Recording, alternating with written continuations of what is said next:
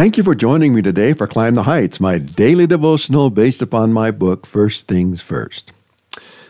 How much does an ox weigh? Anybody know?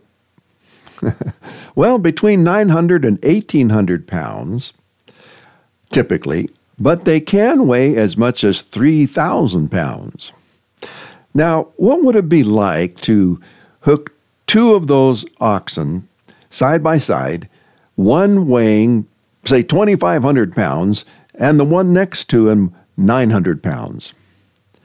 I don't think that would work out very well, would it?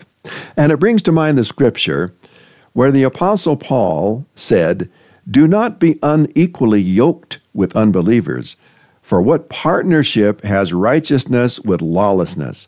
Or what fellowship has light with darkness?" 2 Corinthians 6:14.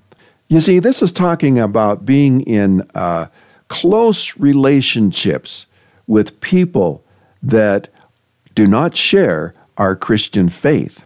It can apply to business, it can apply to marriage, it can apply to a lot of things. And it's advice that is truly worth considering. Here's the prayer for today. Lord, here I am today, a sojourner on the pathway of life. One could say stuck in a world where the battle between good and evil rages. You have called your people to be different, to live on a higher plane, not following after the lusts of the flesh and all the sensual pleasures. Yes, life is good with Jesus, for he came to give us abundant life. Although I live in the world and even hold friendships with people of the world, my life should be a witness to the transforming power of Jesus Christ so that they can see that there is a better way to live. Help me to do this today.